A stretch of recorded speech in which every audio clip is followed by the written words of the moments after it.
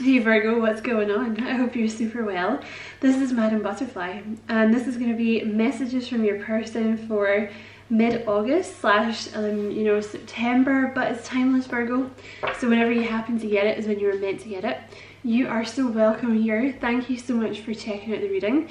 If you find it resonates with you, don't forget to like and subscribe for me, Virgo, if you feel like doing that. And if you would like to book a personal reading with me, Virgo, the link is to my website is in the description box underneath the video. So I've already shuffled the decks I'm going to use today, Virgo, and just a quick note about scammers in the comment section. Please don't phone any numbers. Please don't phone any numbers or click any links, because it's not me, Alright, Spirit, so what would you like Virgo to know, please? What would Virgo's person like them to know, please?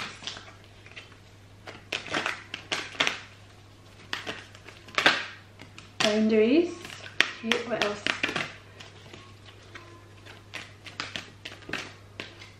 Spiritual. And what else, please, Spirit? What's this one? Rekindle. Okay, and commitment at the bottom of the deck. So you have someone with commitment on their mind here, Virgo. They see you as the one they want to commit to. You have boundaries. Having sensible boundaries is important. And you have spiritual and rekindle. So your spiritual journey is beginning, and you have rekindle. Every relationship has magical moments that can be rekindled. This person might have a thing about boundaries, Virgo. They might kind of have their defenses up a little bit, or they may have when you met them. But you guys have something special here with spiritual journey. Like, you could physically be, about to go on a trip or something together. You might meet this person on a trip, or you might have met them on a trip, but there's some kind of like life adventure that you're about to go on together. And also I feel very strongly you're going to grow together. Like one or both of you might have awakened, had a spiritual awakening because of this person. And you have rekindle here. So, this person thinks about you a lot, Virgo. Like the moments that you've shared. I think there's a lot of daydreaming going on about this. They would love, I think, to reunite with you. I'm just going to pull one from this deck, Virgo. Best friends. God, that's so sweet. And you have queen at the bottom of the deck. So either you make this person feel like a queen, or they see you as a queen. And you have best friends here. Like this person, they see you, it's a very close connection here. They really see you as like someone I think they really like talking to, maybe you guys have that mental connection that the Virgos really need. But I really feel like they feel like they've lucked out with you. You know what I mean, Virgo?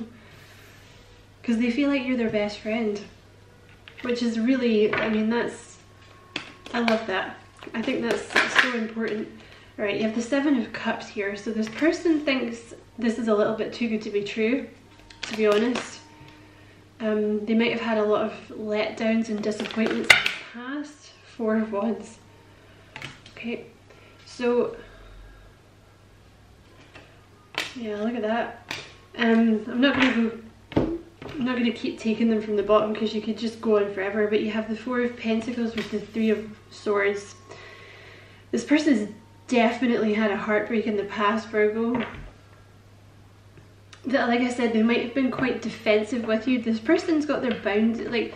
I think they've had to have boundaries. Everybody does, right? But maybe this person didn't have good boundaries before, so they kind of got taken advantage of a bit, because that's the exact energy of the Seven of Wands is, because if you look, there's like different stuff in the cups, right? Some of them are bad, some of them are good. So it's kind of an energy of you're like, I don't know who I can trust, because somebody has broken their heart in the past. This is why with the Four of Pentacles, they're keeping their, their heart very guarded. But I feel they're healing with the Three of Swords here, because they see a future with you is the thing. But it's almost like they don't allow themselves to fully dream about it. or it's like they don't allow themselves to fully accept it, you know what I mean? Because there's always that suspicion of like, this is going to be taken away from me. But with the Four of Wands, that's a commitment card. That's someone that you want to settle down with. Like, you know, I know not everyone wants to get married and stuff, but for this, you know, for argument's sake, someone that they, you know, settling down, having children, marrying, moving in together, you know, the one, basically. Alright, Spirit, what else would this person, what would Virgo's person like them to know, please? Wow. Okay. Alright. So, okay, with this Ten of Pentacles here, okay, definitely seeing you as someone long-term, okay? This person might have a bit of... You have the Devil card here, okay, and the Judgment card. So I feel this is something of a rebirth, actually, for this person. You might be dealing with someone who has a bit of a fear of commitment. They might wonder if they are genuinely able to give you the commitment that you want. Because they have this Devil energy here. So you have the 10 with the Devil. They want it though, Virgo, this commitment with you, because the 10 of Pentacles and the 4 of Wands, that's long term, okay?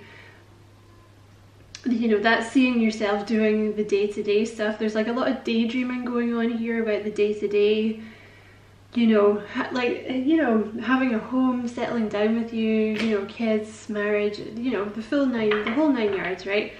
And you have the Judgment card here as well, so there's like a bit of a rebirth happening for this person. I feel they're releasing suspicions here.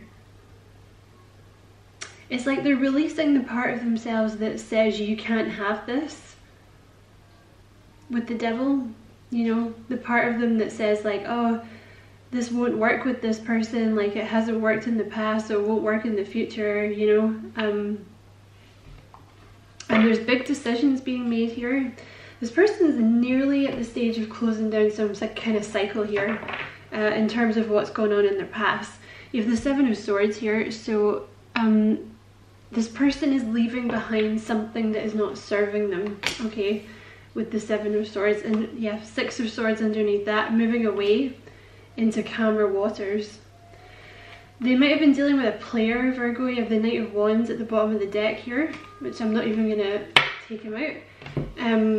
You know, the Knight of Wands is someone kind of flaky, right? Very charming, you know, but flaky, like a player. You know, they could have been dealing with a player, or they could have been dealing with someone that was very kind of in and out. They might have got ghosted, you know, they might have let themselves get their hopes up with this previous person. Or previous people. This could be a cycle for this person, you know. And then it was like, boom, they were gone, you know. So they're having a hard time trusting here. But, you know, with the Nine of Cups, this is a wish fulfillment for this person. I feel they daydream a lot about this connection. Alright, you got the Temperance card here, Virgo. So I think this person would quite like to rush into this with you, actually. But they're trying to temper themselves here. You know, the Temperance card is all about patience. Look at that. If the Temperance card and the Justice card came out again. Alright, so there's something here about balance. They're trying to get themselves back into balance. You know, with the Temperance card, something's ended for this person. And they're trying to get themselves back into balance again, okay? Learning how to fill their own cup. And also with the Hierophant card here, you know, listening to their intuition. Like allowing help in from the universe, you know, allowing wisdom to come in from the universe, being guided by your higher self, by your intuition. They definitely see commitment with you though, Virgo. They're just a bit nervous that I think they've, you know, you're going to be another player, or like they've imagined it all or something. Look, Ace of Pentacles, they want this new beginning with you. They kind of see this as like a gift, like almost like the universe has kind of gifted them to you. They may well be seeing this as their karma, you know, if they've been through a lot of crap in the past. Hierophant again, if they've been through a lot of stuff in the past, they could have been dealing with a Taurus in the past, that you're almost like their karma, you know what I mean? It's like you're their reward for all the crap that they went through in the past, but it's almost like they can't quite believe it, you know, you're too good to be true, Virgo. Okay, so how does this person feel about Virgo? How is this person feeling about Virgo, please? Oh my god. Alright, okay. So, right. 9 of Swords. Overthinking, being in your head, worrying, stressing out. Maybe some sleepless nights here, you know. You know all about that energy of the 9 of Swords, Virgo. Because there's a fear of rejection here, okay? This person's... This is where I think there's a fear of commitment here, and I think it comes from a fear of rejection, essentially, but they love you, Virgo. You have the Ace of Cups here. They're in love with you. There's a lot of love, you know, with the Ace of Cups. That's like overflowing love. And they feel very guided towards you, you know. You have the Queen of Cups here and the 7 of Pentacles, so you know, I feel this person's been waiting for someone like you to come in for a long time with that 7 of Pentacles, and it's almost like I said before, like you're their payoff, because you have this Queen of Cups energy here, which is, she is the energy of someone who has had it bad in the past, you know, and she's had to establish good boundaries to survive. You know, you might be dealing with someone who's an empath. You might be dealing with, I mean, Queen of Cups energy is very soft, very sweet, very nurturing, but is taken advantage of because of that, right? So, you know, over the years, see how she's the only one with her cup closed in this suit. Over the years, you know, she's been taken advantage of, and then she learned how to have boundaries, right? Keep the cup closed, you know, don't give out to too many people, and it's attracting healthy relationships now. But, you know, I think she's, you know, with the Queen of Cups here, like, they're trying to kind of keep a lid on these emotions, I think, a bit here, and kind of calm themselves down. So what actions is this person going to take towards Virgo, please? What action is this person going to take towards Virgo, please?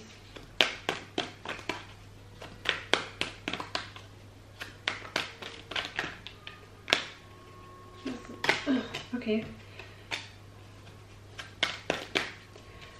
You have the High Priestess and the Emperor. So they're going to be guided by their intuition here, Virgo. They're going to let their intuition guide them. You have the Emperor here, so this person is doing some leveling up for you. You know, there's, I want to say growing up, and not in a patronizing way, but it's like finally letting themselves become, you know, someone that can give you this 4 of Wands and this 10 of Pentacles, like this kind of energy. Okay, what actions is this person going to take towards Virgo, please? Queen of Pentacles. Grounding themselves, Virgo. This person is grounding themselves so they can, because that's your card. Yeah, they're growing up, they're grounding their energy. You know, this person might be, you have the 6 of Pentacles here, they might be working on getting some money together for you. They could be, literally, this sounds stupid, right? But they could be literally figuring out how to keep a house, you know? The Queen of Pentacles is a very homely energy. They might be figuring out, you know, how to basically, you know, act more like a proper person, right? Like clean the house, you know, balance their finances, eat healthily, exercise, this kind of thing. Maybe not daydreaming so much about this and trying to be more practical about how this is going to work with you guys, you know what I mean? What action is this person going to take towards Virgo, please, Spirit? Knight of Cups. So I'm going to leave the reading there because that is a beautiful card to end on, because the Knight of Cups is an offer of love coming towards you, Virgo.